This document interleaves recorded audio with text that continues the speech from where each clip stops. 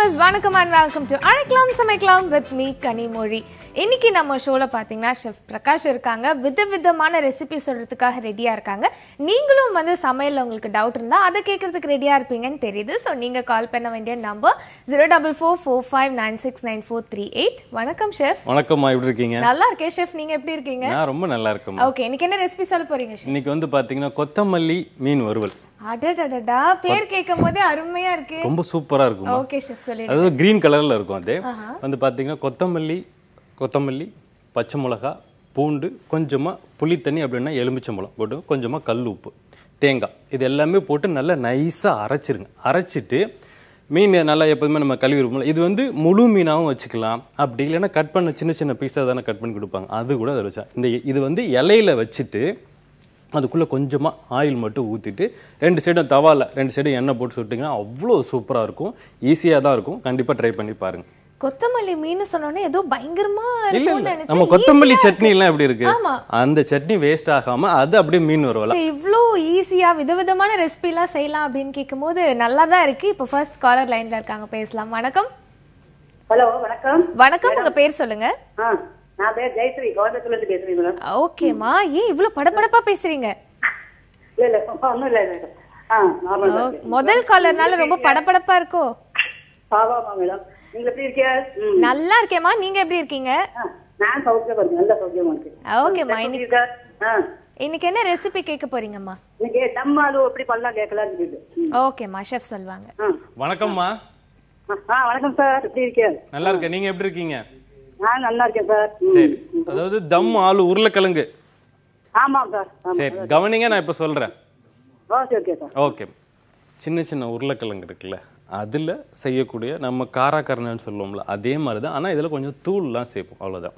பாத்திரத்துல எண்ணெய் போட்டுங்க. இது உருளைக்கிழங்கு வந்து சின்ன உருளைக்கிழங்கு அவிச்சிட்டும் பண்ணலாம், இல்ல டைரக்டா கூட பண்ணலாம்.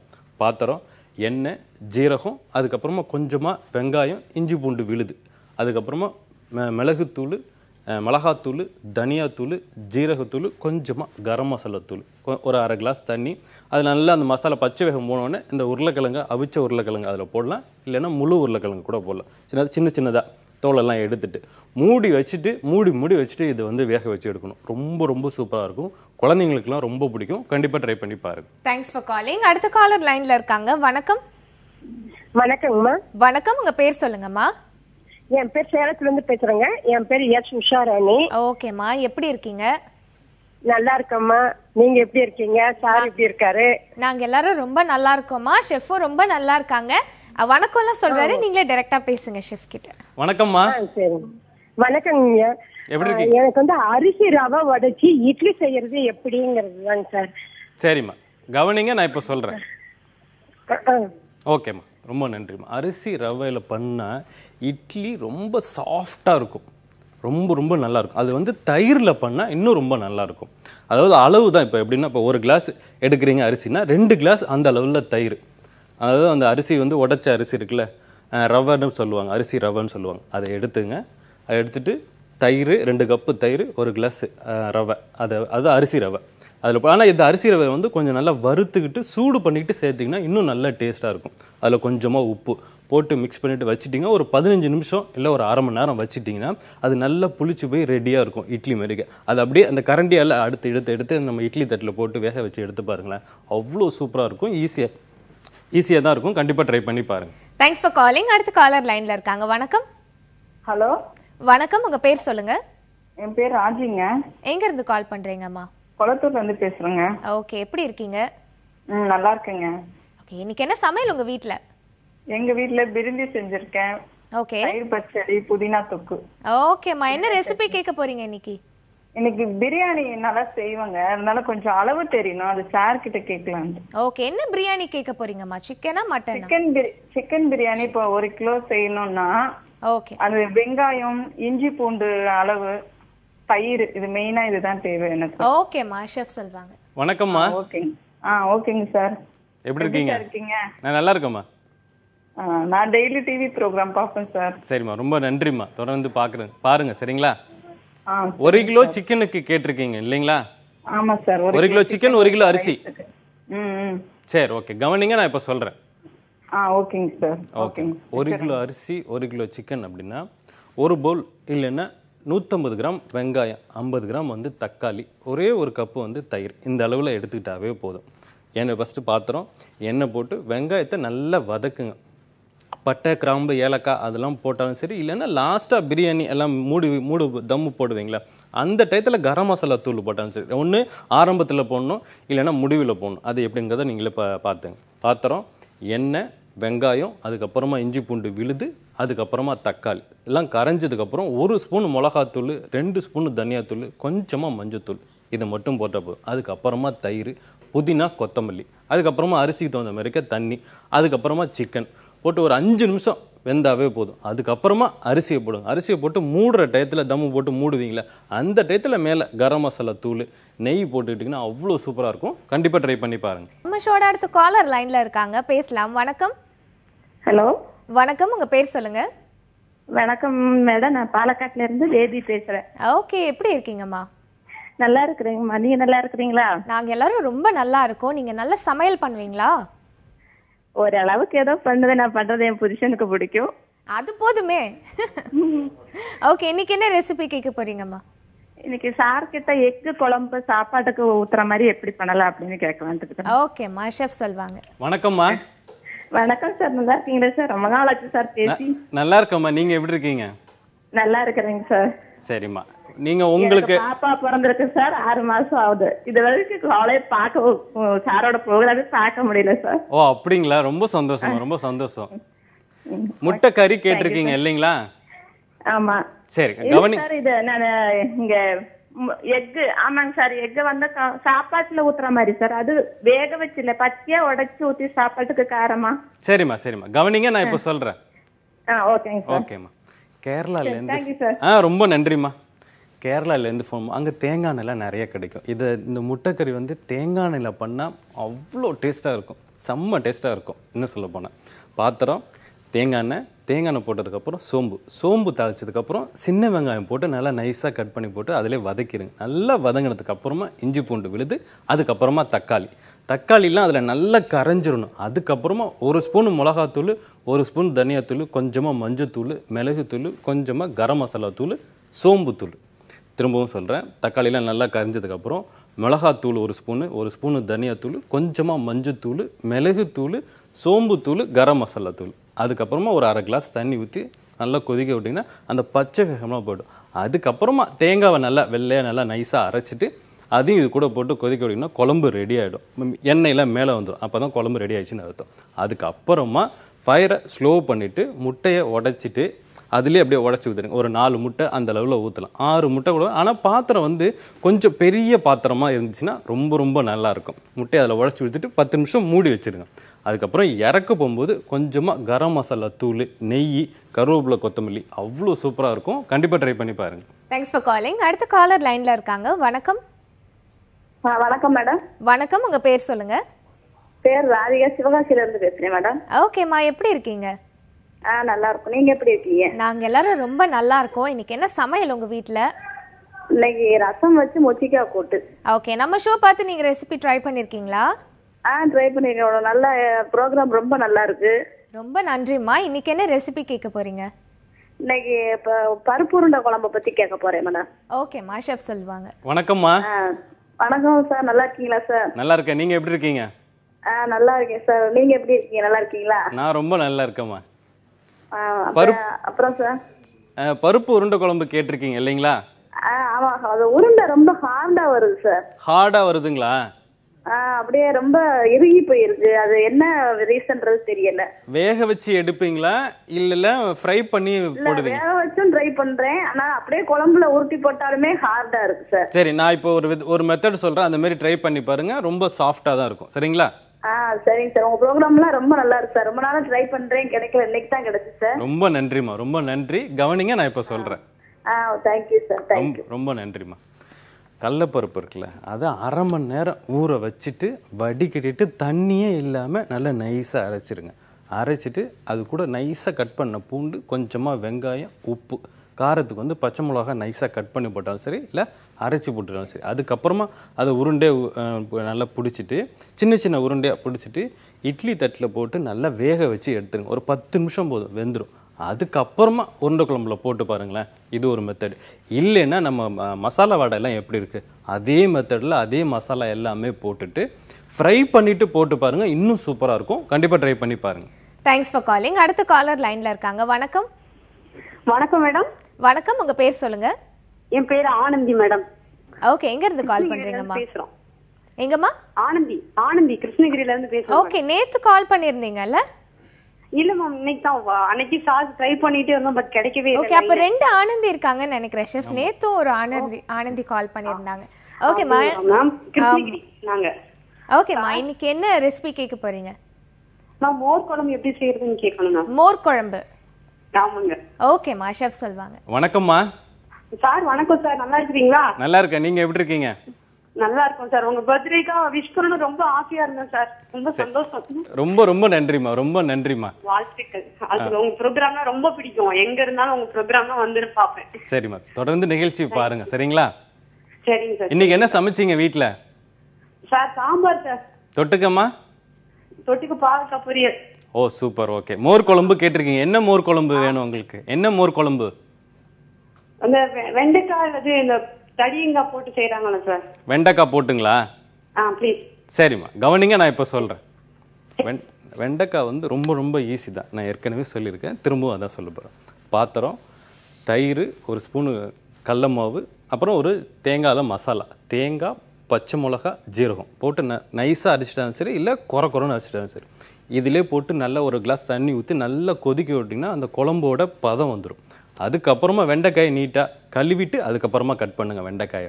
அதுக்கப்புறம் நீட்டமாக கட் பண்ணிவிட்டு ஒரு பாத்திரத்தில் தேங்காய் எண்ணெய் போட்டு கடுகு, ஜீரகம், வெந்தயம், உளுந்து, அதுக்கப்புறமா சிவப்பு மிளகா, பச்சை மிளகா, கருவேப்பிலை, இஞ்சி தான் ரொம்ப முக்கியம். தோல் இல்லாமல் தோலை எடுத்துட்டு நைஸாக கட் பண்ணிடுங்க. அதுக்கப்புறமா வெண்டைக்காயை போடுங்க. கொஞ்சமாக பெருங்காயத்தூள் போட்டு லைட்டாக வதக்கிட்டு இதில் நல்லா கொதிக்க விடுங்களேன். அவ்வளோ சூப்பராக இருக்கும் மோர் குழம்பு, வெண்டைக்காய் மோர் குழம்பு. கண்டிப்பாக ட்ரை பண்ணி பாருங்க. Thanks for calling. அடுத்த காலர் லைன்ல இருக்காங்க. வணக்கம். வணக்கம் மேம். வணக்கம், உங்க பேர் சொல்லுங்க. நீங்களா? பாலவாக்கம், சென்னை பாலவாக்கம்ல இருந்து பேசுறேன். ஓகேம்மா, எப்படி இருக்கீங்க? நல்லா இருக்கேன். நீங்க எப்படி இருக்கீங்க? நாங்க எல்லாரும் ரொம்ப நல்லா இருக்கோம். இன்னைக்கு என்ன சமையல் உங்க வீட்ல? எங்க இருக்கீங்களா? எனக்கு பிரிஞ்சி ரைஸ். ஓகே, நீங்க பெஸ்டா சமைக்கக்கூடிய ரெசிபி எதுமா? பெஸ்ட்னா பிரிஞ்சி தான் மேம். பிரிஞ்சி தான். சோ அதுதான் இன்னைக்கு செஞ்சோம் இருக்கீங்க. எஸ். ஓகேம்மா, இன்னைக்கு என்ன ரெசிபி கேட்க போறீங்க? ராஜ்மா புலாவ் எப்படி பண்ணணும்னு கேட்கலாம். ஓகே, ஷெஃப் சொல்வாங்க. வணக்கம்மா. வணக்கம் சார். எப்படி இருக்கீங்க? நல்லா இருக்கம்மா. நானும் நல்லா இருக்கேன் சார். சரி, ஓகேம்மா. என்ன related dishes sir? புரியலம்மா. Related dishes for you. புரியல, என்ன சொல்றீங்க? என்ன சொல்றீங்கம்மா? பர்த்டேக்கு விஷ் பண்ணது ரிலேட்டட் விஷஸ். Okay, belated விஷஸா? சரிம்மா, புரியல, அதனால தான் கேட்டேன். ரொம்ப நன்றிம்மா, ரொம்ப நன்றி. என்ன புலாவ் கேட்டீங்க? ராஜ்மா சார். ராஜ்மா புலாவ். ராஜ்மா புலாவ். சரி, கவனிங்க, நான் இப்போ சொல்றேன். Okay sir. Okay, rajma pulao white கலர்லயும் பண்ணலாம், இல்லைன்னா மஞ்சள் கலர்ல பண்ணலாம், இல்லை சிவப்பு கலர்ல பண்ணலாம். மஞ்சள் கலர் வந்து மஞ்சத்தூள், சிவப்பு கலர் வந்து காஷ்மீரி சில்லி பவுடர், ஒயிட் கலர்லன்னா எந்த தூளுமே போடுவதில்லை. காரத்துக்கு வந்து பச்சை மிளகாய் மட்டும் அரைச்சி போடணும். நான் ஒயிட் கலர்ல சொல்லுவேன். ராஜ்மாவை நல்லா ஊற வச்சுட்டு அதுக்கப்புறமா நல்லா வேக வைங்க. இது வேக வைக்கும்போது ரொம்ப டைம் எடுக்கும். அந்த டைம் எடுத்து நல்லா வேக வச்சு எடுத்துட்டு அந்த தண்ணியை வடிகட்டி எடுத்து வச்சிருங்க. அந்த ராஜ்மாவை எடுத்து பண்ணி வச்சுட்டு நம்ம பிரியாணிலாம் எப்படி பண்ணுவோம் அதே மெத்தட் தான். பாத்திரத்தில் எண்ணெய் போட்டு சோம்பு தாளிச்சிங்க. அதுக்கப்புறமா வெங்காயம், இஞ்சி பூண்டு விழுது, அதுக்கப்புறமா தக்காளி எல்லாம் தக்காளி வந்து கம்மியாக சேர்த்துங்க. இதில் கரைஞ்சதுக்கு அப்புறமா பச்சை மிளகா, அதுக்கப்புறமா தயிர், புதினா, கொத்தமல்லி போட்டதுக்கப்புறம் தண்ணியோட அளவு, அரிசி எவ்வளோ இருக்கோ அந்த அளவு, அதுக்கப்புறமா ராஜ்மா போடுங்க. அதுக்கப்புறமா அரிசி போடுங்க. அரிசி போட்டு தம்மு போட்டு மூடுவீங்களா, அந்த டயத்தில் கொஞ்சமாக கரம் மசாலா தூள், நெய், புதினா போட்டுங்க. அவ்வளோ சூப்பராக இருக்கும். கண்டிப்பாக ட்ரை பண்ணி பாருங்க. நம்ம ஷோட அடுத்த காலர் லைன்ல இருக்காங்க, பேசலாம். வணக்கம். வணக்கங்க. வணக்கம், உங்க பேர் சொல்லுங்க. ஓசூர்ல இருந்து காந்தி பேசுறேங்க. ஓகே, எப்படி இருக்கீங்க? நல்லா இருக்கேங்க. ஓகே, காந்திஜில நம்ம ஷோக்கு கால் பண்ணிருக்காங்க. நீங்க நல்லா சமைப்பீங்களா? கால் பண்ணி நிறைய வாட்டி கட் ஆகிருக்குங்க. அப்படிங்களா? சாரி அதுக்காக. அண்ட் இந்த முறை உங்ககிட்ட பேசுனதுல ரொம்ப சந்தோஷம் எங்களுக்கு. நீங்க என்ன ரெசிபி கேட்க போறீங்க? கிட்டத்தட்ட ஒரு வருஷமா ட்ரை பண்ணிட்டு இருக்கிறேன். ஓ, ஒரு வருஷமா ட்ரை பண்ணி ரொம்ப நன்றிங்க. விடாம நீங்க வந்து லைன் கட் ஆனாலும் நீங்க தொடர்ந்து கால் பண்ணி எங்க கிட்ட பேசியிருக்கீங்க. அதுக்காக ரொம்ப ரொம்ப நன்றி. இன்னைக்கு என்ன ரெசிபி கேட்க போறீங்க? செஃப் கிட்ட கொஞ்சம் பேசணுங்க. யா, கண்டிப்பா ஷெஃப் இருக்காங்க, பேசுவாங்க. சார் வணக்கம், எப்படி இருக்கீங்க? சார் வணக்கம் சார், பிறந்தநாள் வாழ்த்துக்கள். பிறந்தநாள் வாழ்த்துக்கள். ரொம்ப ரொம்ப ரொம்ப ரொம்ப நன்றி சார், உங்களுக்கு பெரிய நன்றி கூட. ஒரு வருஷமா தொடர்ந்து ட்ரை பண்றீங்களா? பேசுறதுல ரொம்ப சந்தோஷங்க. சரிங்க சார். ரொம்ப நாளா உங்ககிட்ட பேசணும்னு நினைக்கிறேன், முடியல. சொல்லுங்க சார், சொல்லுங்க. கிடைக்கல. சரிங்க சார், சொல்லுங்க. வடகரி எப்படி பண்றதுன்னு கேட்கணுங்க. நீங்க செய்ய போறீங்களா சார், இல்ல வீட்லயா? இல்ல, எங்க வீட்டுல அவங்க வேலைக்கு போயிட்டு இருக்கிறாங்க. சரி சரி, கேட்டு வைக்க சொல்லுவாங்க. ஏதாவது சமையல் டிப்ஸ் கேட்டு வைங்கன்னு வாங்க. நான் சரி சரி சரி கவனிங்க, நான் இப்ப சொல்றேன். சரிங்க. ஓகே சார், ரொம்ப நன்றி. ஒரு வருஷமா ட்ரை பண்ணிருக்காங்க, ரொம்ப ரொம்ப நன்றி. வடகரி ரொம்ப ரொம்ப ஈஸி தான். தேங்காவை நல்லா வெள்ளையா நைஸா அரைச்சிங்க. ஒரு பாத்திரத்துல எண்ணெய் போட்டு சோம்பு தாளிங்க. அதுக்கப்புறமா வெங்காயம் நல்லா வதங்கினதுக்கு அப்புறமா இஞ்சி பூண்டு விழுது, இல்லைன்னா முழு பூண்டு கூட போட்டுக்கலாம். அதுக்கப்புறமா தக்காளியை அரைச்சும் கூட போட்டுக்கலாம், இல்லைன்னா நைஸாக கட் பண்ணி போட்டுக்கலாம். அதில் நல்லா கரைஞ்சதுக்கு அப்புறம் 1 ஸ்பூன் மிளகாத்தூள், 2 ஸ்பூன் தனியாத்தூள், கொஞ்சமாக மஞ்சத்தூள், கரம் மசாலா தூள், சோம்புத்தூள், கொஞ்சம் ஒரு கிளாஸ் தண்ணி ஊற்றி கொஞ்ச நேரம் கொதிக்க விட்டிங்கன்னா அந்த மசாலாலாம் பச்சை வேகம் போயிடும். அதுக்கப்புறமா தேங்காய் அரைச்சி வச்சுருக்கீங்களா, அது இது கூட போட்டு நல்லா கொதிக்கணும். வடை எப்பவுமே நம்ம ஒரு அரை மணி நேரம் கடலைப்பருப்பை ஊற வச்சுட்டு தண்ணியை வடிக்கிட்டு குறைன்னு அரைச்சிட்டு உப்பு மிளகா அதெல்லாம் போட்டு அரைச்சி வச்சிருப்போம். அதை உருண்டையாக ஃப்ரை பண்ணிட்டு சேர்க்கலாம், இல்லை அவிச்சிட்டு கூட சேர்க்கலாம். இறக்க போகும்போது புதினா போட்டுக்கிட்டிங்கன்னா ரொம்ப ரொம்ப சூப்பராக இருக்கும். கண்டிப்பாக ட்ரை பண்ணி பாருங்க. Thanks for calling. அடுத்த காலர் லைன்ல இருக்காங்க. வணக்கம். வணக்கம்மா. வணக்கம்மா, உங்க பேர் சொல்லுங்க. என் பேர் விஜயலட்சுமி, நான் வேளச்சேரியில இருந்து பேசுறேம்மா. ஓகேம்மா, எப்படி இருக்கீங்க?